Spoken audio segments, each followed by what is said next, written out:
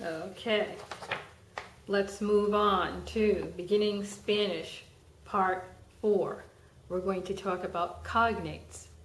And cognates are words that are similar in English and Spanish. They have the same roots. Now, the English and Spanish language have their roots in the Latin language, so you'll find a lot of parts of the words, suffixes and prefixes and roots that are similar because they all come from the Latin language. For example, you'll be reading certain words in Spanish and they will look like the words in English, and they will have the same or similar meanings. For example, acción. Repita por favor. Acción means action. Agente means agent. Repita por favor. Acción. Agente. Atención. That means attention. Repita por favor. Cañón. Cañón means canyon. Centro. Centro means center. Cheque.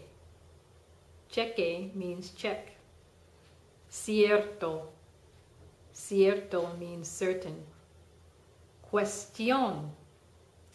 Cuestión means question. Diferente. Diferente means different.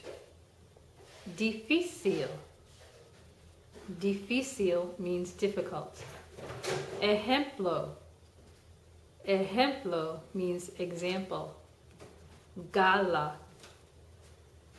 Gala means gala.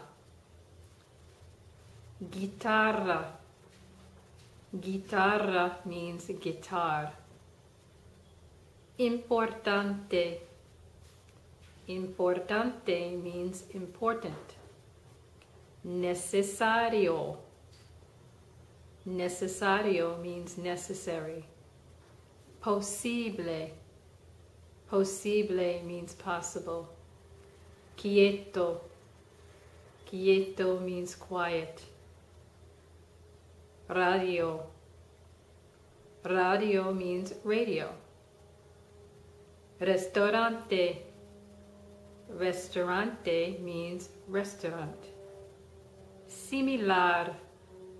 Similar means similar. Té. Té means tea. Teatro. Teatro means theater. Teléfono. Teléfono means telephone. Tren. Tren means train. Visita. Visita means visit. Muy bien.